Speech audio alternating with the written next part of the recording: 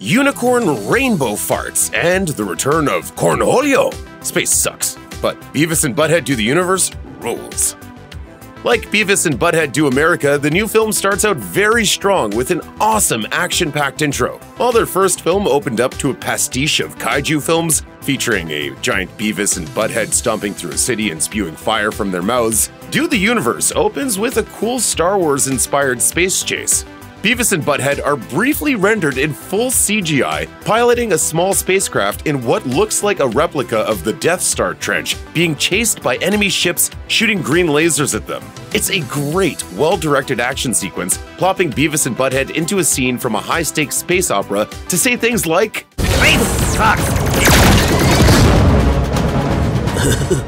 That was cool. Then they blow up right before the opening title, because they were looking at all the cool explosions instead of what was right in front of them. Seems fitting.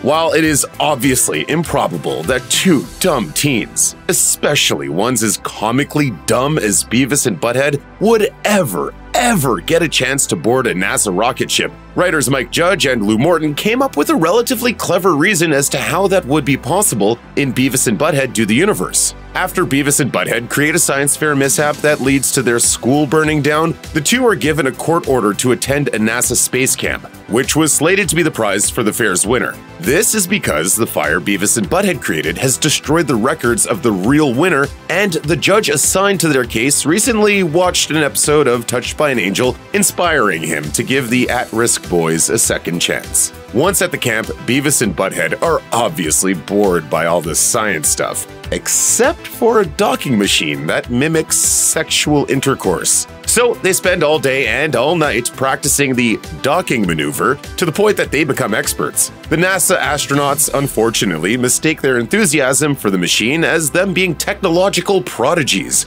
rather than horny boys who just see sex everywhere. The person who is initially the most gung-ho about Beavis and Butt-Head joining the space mission due to their surprising aptitude for the docking machine is Captain Serena Ryan.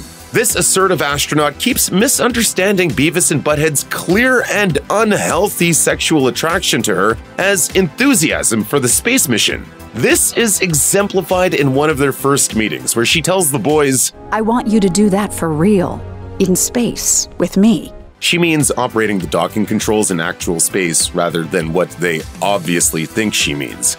However, one of the funniest exchanges happens when they're all fully dressed in their spacesuits, marching towards the launching rocket. This whole time, Beavis and Butt-Head have assumed they've been training to sleep with Ryan. You know how few people have done what you're about to do? Obviously, she means going to space, but the misunderstanding only gets worse from there. Only 256 men and 49 women.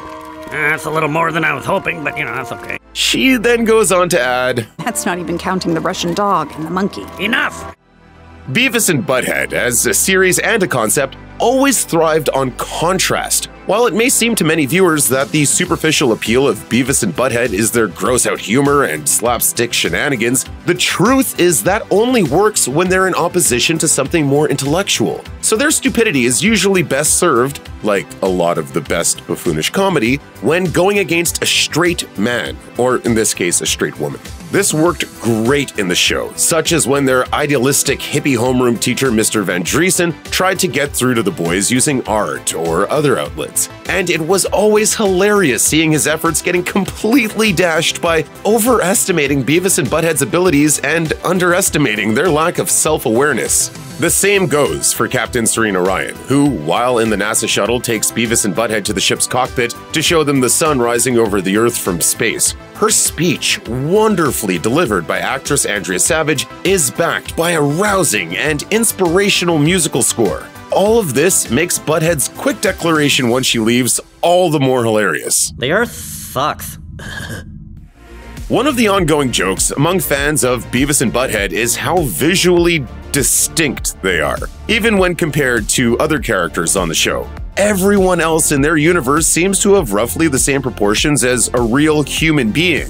Beavis and Butt-Head, by contrast, have long, bulbous heads completely out of proportion to their tiny, caricatured bodies, as well as exaggerated facial features that border on the grotesque. In Beavis and Butt-Head Do the Universe, when the wormhole in 1998 spits them out on a beach in 2022, the space-time anomaly of course attracts the US government to investigate. When government agent Madison looks at a sketch drawing of Beavis and Butt-Head, he immediately says in a grim tone, "Whatever they are, they're definitely not human." In fact, Madison believing Beavis and Butt-Head are actually part of an advanced alien species is a running joke throughout the film. This includes a scene later on when he hears the pair on an intercepted cell phone call and states, "It's crude, but they're learning to approximate human speech."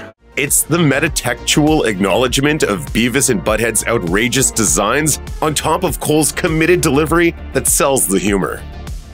One of the more outlandish sci-fi concepts in Beavis and Butt-Head Do the Universe are the interdimensional beings known as Smart Beavis and Smart Butt-Head. The Smart Beavis and Smart Butt-Head variants are styled after Marvel's Uatu the Watcher, with pale skin, bald heads showcasing somehow even bigger foreheads, pupilless white eyes, and flowing ornate sci-fi robes. Smart Beavis and Smart Butt-Head have traveled to meet up with Beavis and Butt-Head Prime to warn them that they need to enter a portal to return back to their own timeline, or the multiverse will collapse on itself. As the Prime idiots we know look on confused, Smart Beavis asks, Did you see the cartoon Spider-Man movie, perchance? No. Oh, that would have made explaining it a lot easier. With seemingly all the knowledge in the universe at their disposal, Butt-Head asks the most important question he can think of. Did any of the other versions ever score? No. No version of Beavis and Butt-Head has ever scored. However, instead of being dismayed, Beavis and Butt-Head Prime take that as a challenge to be the first ones. All the while, rather than their trademark chuckling, Smart Beavis and Smart Butt-Head react with comments like, "That is amusing. Yes. Quite jocular. Yes. Yes, mirthful, yes. The Smart Beavis and Butt-Head variants are a running gag throughout the film, with the most clever joke being the reveal that they are still really dumb, since their plan was needlessly complicated. They are indeed the smartest Beavis and Butt-Heads in the multiverse. That just isn't saying much. The time travel concept is used relatively sparingly throughout Beavis and Butt-Head Do the Universe, despite it being the catalyst for the whole plot. Not to say there aren't funny fish-out-of-water scenes in which they confront how things have changed over the years. These include jokes like discovering what a cell phone is for the first time, as well as realizing how their childhood home has changed. But by and large, that's not the main comedic thrust of the story. However, one bit that really takes advantage of how society has shifted in the last couple decades is a scene at a gender studies class that Beavis and Butt-Head accidentally crash. In it, the feminist professor asks them to confront their white privilege. Now, to be clear, white privilege is a very real phenomenon with devastating systemic ramifications. As for Beavis and Butt-Head, well, let's just say they don't really get it. In one moment, a white student talks over a black student to explain the concept, hilariously shows the well-intentioned lack of self-awareness that can exist even within liberal spaces. While the film pokes fun at the earnestness of some of the students' often oversimplified view of white privilege, it also shows a pretty concrete example of its existence as well. One of the most iconic bits in the Beavis and Butt-Head canon is when Beavis transforms into the Great Cornholio, his manic alter ego. In the new film, after Beavis and Butt-Head steal a cop car because they misunderstand the degree to which the aforementioned white privilege would protect them from police, naturally they're sent to prison. When a police inspection comes up, a prisoner forces Beavis to hide his drugs, and Beavis takes that as an invitation to eat them. This, of course, marks the return of the Great Cornholio. What puts this scene above many of his previous appearances are the raised stakes, and the fact that not only does Cornholio incite a prison riot, he also forces the warden to partake in prison reform. While the film isn't purely on the side of all criminals, nor prison abolition, it does seem to be on the side of humane treatment. It also subversively displays white privilege, considering the warden decides to show Beavis mercy, which probably wouldn't otherwise be the case. The main plot of Beavis and Butt-Head Do the Universe is Beavis and Butt-Head's ongoing quest to find Captain Serena Ryan, now a governor, and have sex with her. Before they go to finally confront her, Beavis and Butt-Head each have their own fantasies about what it would be like to score. It's funny to see how hormonal he and Butt-Head are throughout the film, but when the audience actually sees inside his head, they realize that Beavis just wants a sweet girlfriend to cuddle with, and also torture some ants. It gets even funnier when he imagines her as an avenging warrior princess in metal bikini armor, bloodily slicing up his bullies and taking him on a ride atop her rainbow-farting Pegasus steed, which also happens to have Butt-Head's face. Butt-Head's fantasy, in which he's a pimped-out Lothario wearing a tacky fur coat and gold $sign jewelry, surrounded by beautiful women, is less original and comedic than Beavis's, but it does have a hilarious moment where one of the swooning women says, "I heard you put your thingy in a girl's thingy." As mentioned before, one of the main conceits of Beavis and Butt-Head Do the Universe is that no Beavis and no Butt-Head in the entire multiverse has ever had sex, which, given what we know about Beavis and Butt-Head, isn't much of a surprise. However, that all changes at the end of the film. Beavis feels he has legitimately fallen in love with Serena, though he's actually fallen in love with Siri, due to being unaware of how smartphones work. He's about to confess his true love to her, when Smart Beavis swoops in and offers Serena a chance to travel the cosmos as she's always dreamed. She agrees. It's later revealed that Smart Beavis and Serena did indeed have sex, after a ceremony is held by Empress Beavis and Emperor Butt-Head, who award Smart Beavis an "I scored" medal.